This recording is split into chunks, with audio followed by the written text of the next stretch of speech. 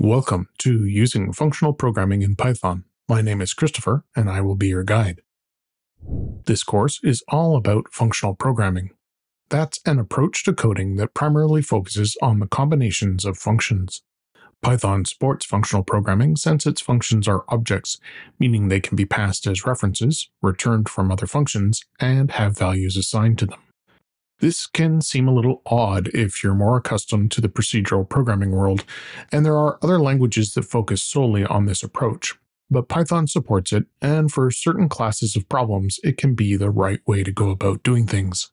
There are three functions that come with Python that are commonly used with a functional programming approach. They are map, which applies a function to each item in an iterable; filter, which creates a subset of an iterable based on filtering criteria; and reduce, which combines the items in an iterable through composition, for example, accumulating a sum. This course introduces you to the functional programming approach and concentrates on these three functions in the Python language. The code in this course was tested using Python 3.14, but that really doesn't matter. The concepts here have been around in Python for a very long time. The reduce function got moved from being a built-in to the functools module in Python 3, but as long as you know where to find it, you can do almost everything that I'm going to show you here with older versions of the interpreter. Functional programming is a coding approach based on composing functions together to achieve your results. Some languages work exclusively this way, and others, like Python, allow it if you feel like it. Python supports a functional programming approach because functions themselves are objects, which means you can assign values to them. Note, I mean actually assigning properties to the function itself, not just defining a variable within them. It also means you can pass a function as a reference, treating it like data, not just invoking it, and ultimately that same concept extends to the fact that you can return a function reference from another function or method. Python's built-in library includes the map and filter functions, and the functools module contains a lot of other tools that support a functional programming approach. In the next lesson, I'll kick things off by explaining the different programming approaches and just what it means to be functional. In the previous lesson, I gave an overview of the course. This lesson introduces you to the idea of functional programming. Broadly speaking, there are three big categories of programming approaches. The first, and probably earliest of them, is procedural. That's when you have a series of statements which execute in order. The term procedural comes from the fact that many of the early languages that worked this way had a mechanism for grouping code together called a procedure. Technically speaking, there's a distinction between a procedure and a function, but in practice a lot of folks use the terms interchangeably. So although procedures and functions are the same thing, functional programming is actually something subtly different. I'll get to that in a second. Language creators started to notice that it was sometimes helpful to associate chunks of code with data. This kind of grouping can be done ad hoc, like keeping the associated stuff in the same file, or it can be part of a language feature. One such language feature is object-oriented programming, where you declare a class, which is a logical grouping of code and data. If I have a person class, it could have a name value to store their data, and a method that performs an action with that data, like printing out a message to that person. Python tends to use the term method to differentiate functions from functions associated with a class, but again, in the field, you may hear these terms used loosely. The third approach is known as functional programming. This emphasizes functions and composing them together. The most common requirement that determines if a language can use a functional approach is whether you can reference a function without invoking it, for example, passing it into another function, and then referencing it and possibly invoking it inside of that containing function. I am very intentionally being vague about all of this, as most of the terms have extremely specific meanings, and sometimes a specific meaning in one language is subtly different from a specific meaning in another. Some languages can only use one of these three approaches, while others mix and match. Python supports all three, which some purists might argue means it doesn't really embrace any of them properly. Rather than put on my flame retardant underwear in expectation of a lively conversation in the comment thread, I'll just ask that if you're about to, but what about, or yes, but technically, then I concede the argument and you're probably correct. My intent here isn't to get into a hair-splitting contest, but to give you a high-level sense of the kinds of approaches so you can contrast functional programming from the rest. Classification of programming languages and features is kind of like biology. There's always a platypus out there to muck up your groupings. To be considered a functional style programming language, you typically need two features. The first is functions can be treated as data, meaning you can reference them without invoking them, and ultimately pass them around as arguments to other functions. And second, function references can be returned from a function, which, of course, if they meet the whole data criteria I just mentioned, really just means being able to return that same data. Python treats functions as first-class citizens, which honestly isn't special to functions. Everything in Python is an object, even functions. So when you think of how strings have data and methods, like upper, that's because they're objects, and functions themselves can do the same thing. A lot of Python programming is thought of as procedural, as you aren't explicitly using the object-oriented features. But since everything is an object, you could argue that even the procedural stuff is object-oriented. And, well, functional programming is possible in Python because of how it implemented its object-oriented approach. Yes, Python's reptilian name notwithstanding, it kind of is the platypus of programming languages. Oh, and before you head down to the comments, yes, I know it isn't named after the snake. Requisite comedy sketch troupe references are inbound shortly. Okay, that's the rough what. Let's attack the why as well. To make that whole classification thing messier, there's also something called a pure functional programming language. That's one where the functions have no side effects. There's a debate of the definition of no in that sentence, but I'm already tiptoeing through the landmines at this point. A side effect is when the function causes something outside of the function to change. If your function contains state or is making a change to something besides the data passed in, then it isn't considered pure. Now, why is that a big deal? Well, if you can keep your functions pure, it has a few advantages. First off, you can compose functions together and not worry about how they'll behave. If none of them have side effects, you only have to worry about the data you're passing around. This self-containment means behavior of the code is more transparent, and a big advantage is it tends to be very parallelizable. When you're dealing with massive amounts of data and need to do large amounts of computation, a functional approach lends itself to splitting the problem up into parts and running them on different machines. Some programming languages enforce this pureness. Python does not, but it does have the tools to write using a functional approach. It just leaves it up to you as to whether to create side effect-free code or not. Okay, that's enough background. In the next lesson, I'll show you how functions in Python are objects and how that enables a functional programming approach. In the previous lesson, I explained the three high-level programming approaches. In this lesson, I'll show you how functions are objects in Python. Let's dive right into the REPL and play around. Let's start out by creating a simple function.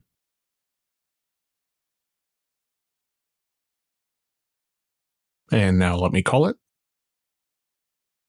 Well, hello there to you too. Hopefully this wasn't a surprise. Stop and consider for a moment just what those parentheses on the end of say hello are for. That's what tells Python to invoke the function of that name.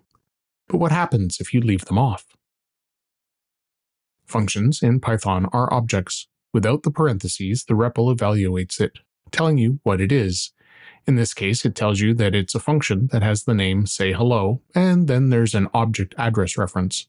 That number is a unique value within the interpreter having to do with where it's stored. You can more or less ignore it, although sometimes when you're using the interpreter, it can be handy to see if two things that have the same content are actually a reference to the same thing in memory. Since say hello is an object, I can create a new reference to it. This is no different than something like x equals 1, then y equals x. I've created a new reference pointing to the same object, and since it points to the same thing, I can use parentheses on it to invoke the corresponding code. This goes for more than just the functions you define. Print is a built-in function. When you examine a reference to it, you get similar output to above. Because it ships with Python, the information's a little different, but it is the same idea. Back in the intro, I said you could write most of the code I'm showing you even in very old versions of Python. This would be the exception, as print used to be a statement but became a built-in function in Python 3. The print function takes arguments.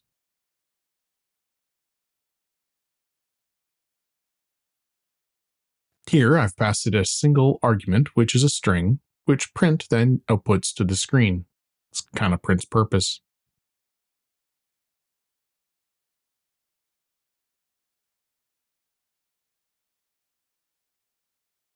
Print can also take multiple arguments, and they don't have to be strings. If they're not, it converts them to text for printing. If you give it multiple arguments, it outputs each of them separated by a space. There are ways of changing that, but that's not important here. Since functions are objects,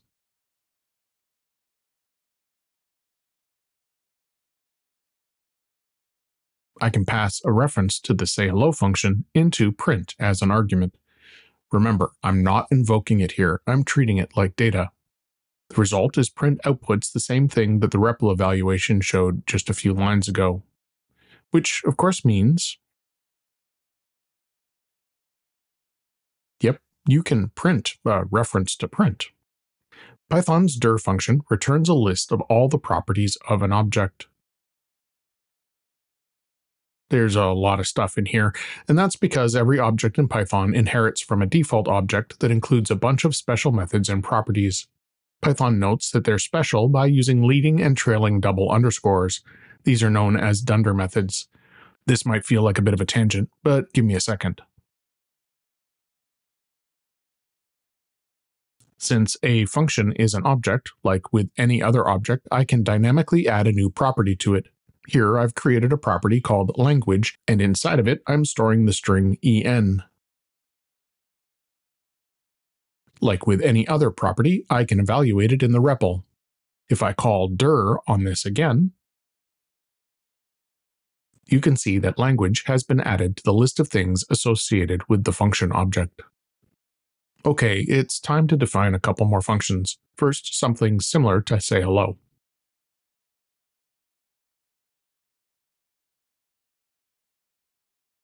Now, something a little different. Not that it's completely different, just a little different. Obscure Monty Python reference for the win.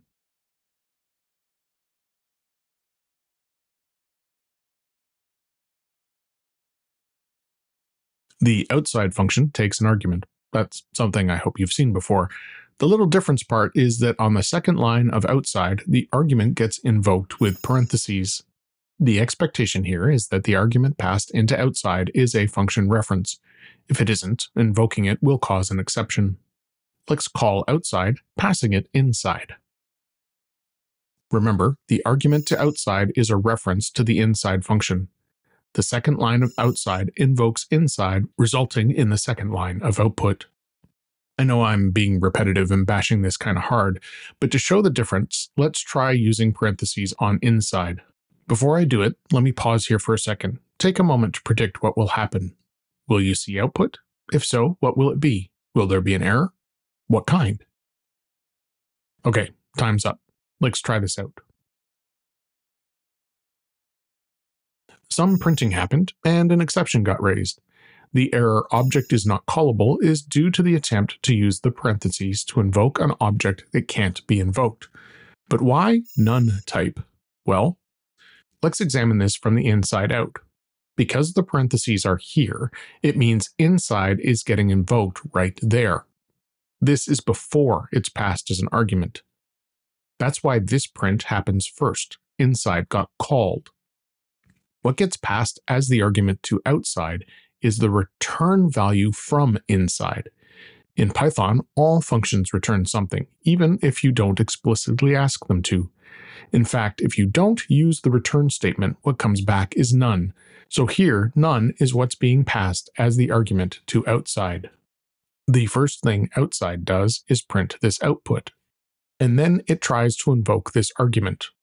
But since the argument this time was actually the return value of inside instead of a reference to a function, and that return value was none, this line is attempting to call none, which isn't allowed.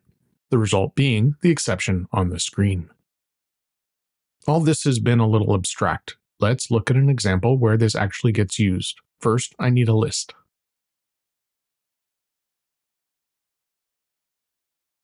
Animals will do. The built-in sorted function returns a sorted copy of the original animals list. Consider the length of strings in the original list.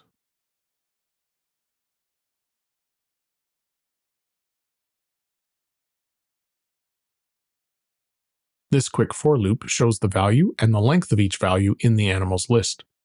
You get the length of an animal string by calling the built-in len function. The important part of that sentence was function. Say you wanted to sort by the length of the string rather than alphabetically. The sorted function lets you do this. In fact, it supports the use of an arbitrary comparison mechanism by passing in a reference to a function that it then invokes and uses the result to compare as the basis for the order. Passing in len sorts by the string length. This is kind of like the outside function above. You pass in len, and sorted invokes it for each item in the iterable being sorted. It then uses the return value to determine the sort order. In this case, since len returns the length, the sort is based on the length, smallest value first. Sometimes you want a quick inline function-like thing for one-off usage. Python's version of these are called Lambdas. I'll show you those next.